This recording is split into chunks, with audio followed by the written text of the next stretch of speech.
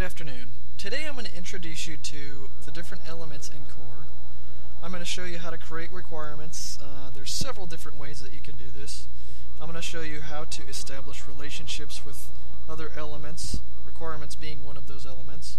And I'm also going to show you how to view the different elements in various different ways in Core. And lastly, I'm going to show you how to view the elements in the tabular format that I introduced you to in the last video. So let's go ahead and get started. So today I'm going to walk you through how to create requirements in Core. And you pretty much create requirements in Core the same way that you would conduct regular requirements analysis without using Core. That is, the first step, you begin with the mission needs statement, or the mission needs. You conduct user and stakeholder interviews, and you help refine what those needs are, and you translate those in terms of capabilities, and then you decompose those capability requirements into individual, verifiable, well-written performance requirements, if at all possible. As you perform the requirements analysis piece in Core, you simultaneously develop the traceability and the requirements hierarchy. To show you what I'm talking about, let's go ahead and begin with a demonstration.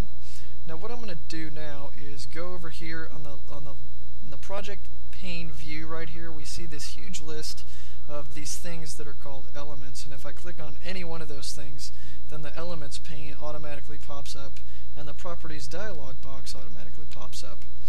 Since we're talking about requirements analysis, I'm going to go down here to requirement and just click that, and a different set of parameters will pop up over here in the properties dialog pane.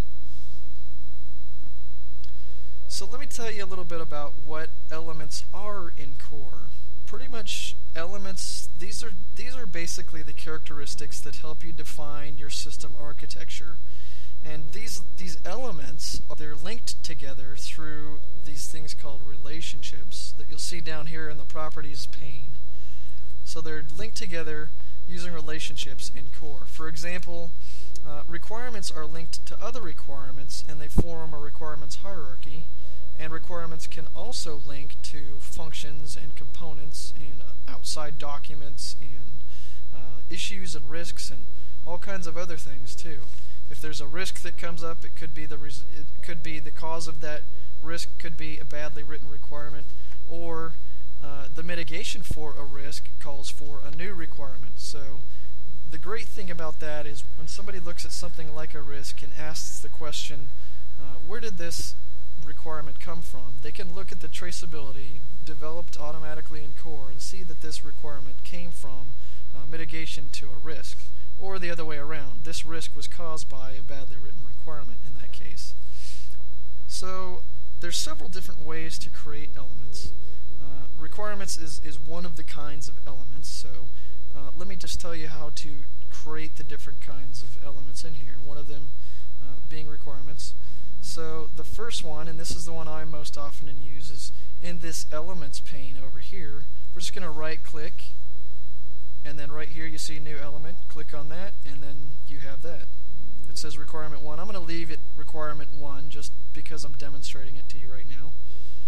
There's another way that you can create requirements, and that's up here, and I showed this to you in the last video. Create a new element. So I'll just click on that one and it creates another requirement. It automatically numbers it 02, which is fine. And now I should mention that that is not numbered in the sense that you number it over here. We'll get to that later, how to actually number requirements. The other one is the insert key. So on my keyboard, you can't see it, but I'm hitting the insert key. Actually, you have to be in the elements pane. So I clicked in the elements pane. And then you hit insert, and there's your new requirement. And there's 0. So that's from the insert key. And the other way is go up here to data, and then you go down here to new, and then you go to element right here. And it showed you the insert key too on there on the side. It's the shortcut. So I'll hit that, and we've created requirements in 4 different ways. So those are the different ways to create instances of requirements. So what I'm going to do now is I'm going to go ahead and start to develop an architecture, requirements architecture. So I'm going to label the first couple ones mission need requirements. So that's the first one, and I'm going to label it like that. and I'll just call this one REQ.1 like that. And that's just my own preference for numbering these requirements. You probably did that also in your SM3 class. You labeled them like that when you had your group project. I'm going to go ahead and call this one my... I'm not going to renumber this one because I'm going to show you how to renumber these without having to go through and number each and every one of them. Actually, I mistyped this one, so I'm just going to go ahead and here and delete that plural off there. So I've got two mission need requirements. These are going to form the basis for all the other requirements. This requirement, so we've conducted our user interviews and we've come up with some capability requirements. So there's our first capability requirement, okay? This one's going to be our second capability requirement. Now let me stop here and let me just show you how to duplicate an element. If we are, let me go ahead and populate this in here real quick.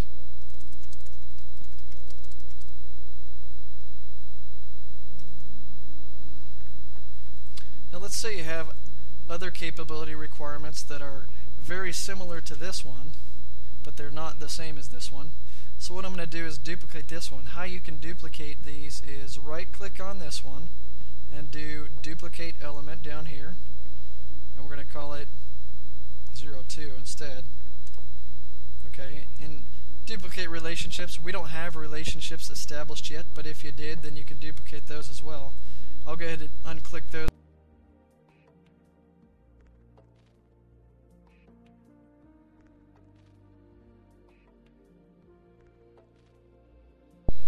So I'll go ahead and do that. So, and then I'll just change X, Y, and Z to, okay, so now you got three different parameters in there. So now we've got those. Let me create a third one actually, three capability requirements. We'll go ahead and duplicate that one and call it 03. And I'll do the same thing with this. We'll do, okay. So we've got our mission need requirements. We've got two of those. It looks a little bit sloppy right now, but trust me, it'll all work out in the end. We've got three capability requirements right here. So now we're going to derive more requirements from our capability requirements. And so these next few requirements I'm just going to have as performance requirements.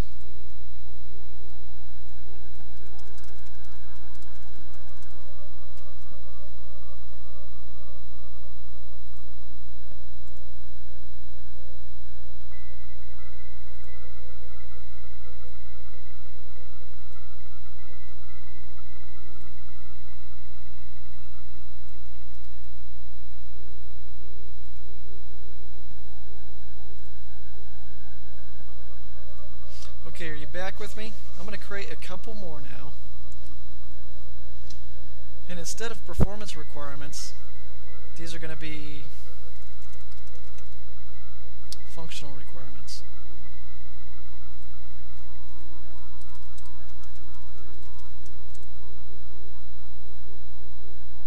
And then I'll go ahead and create a new one and call this one a constraint requirement.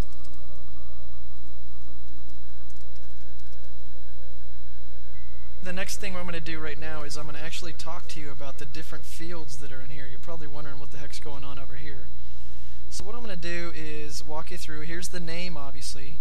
Now, one thing that a lot of students typically confuse the name field with is they put the actual requirement in the name field. And what ends up happening is if it's a long requirement, they take up the entire block right there. And the way it looks in their requirements analysis report is the title of the requirement in the report actually ends up being the entire requirement written out in the title pane. So you don't want to do that. You want to write the actual requirement down here in the description. So yeah, we're describing it in terms of the highest level possible. So the system is required for now document